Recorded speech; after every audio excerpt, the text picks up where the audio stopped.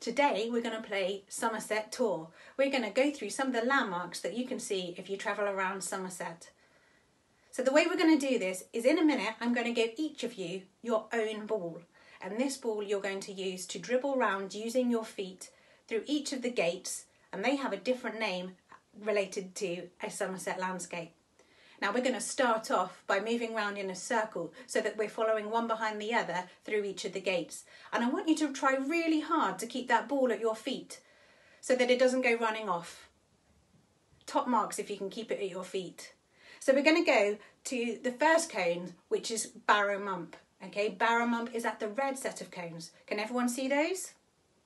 Brilliant. And then we're going to move on to the blue set of cones. And at the blue set of cones, we've got the Wicker Man. Brilliant. And after that, we're going to move on to Cheddar Gorge, and Cheddar Gorge is the yellow cones. Can everyone see the yellow cones? Fantastic. And then we're going to move on to Glastonbury Tor, which is the green cones. And then we're going to finish by going through the West Somerset Railway, and we could even make some train sounds maybe. Brilliant. Okay, so are you ready? Who understands the route that we're taking? Can anyone tell me the first stop? Fantastic, the first stop is Barrow Mump, well done. And after that we're going to move on to, that's it, the Wicker Man. Fantastic, you're definitely getting the idea of this. And how are we going to move around the cones?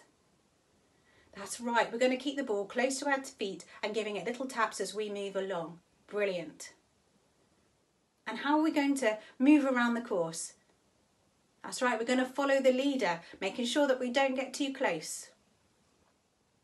Okay, with this game you can obviously use different movement patterns. We've suggested dribbling with a ball, but you can have skipping, walking backwards, hopping, jumping, anything you like. It doesn't have to be with a piece of equipment. And I suggest matching the colour of the cones to make it really easy. In fact, if you use the colours of the rainbow, it sometimes helps with sequencing for the children to know where they've got to go next. If you're using a ball, the larger the ball, the easier it's going to be.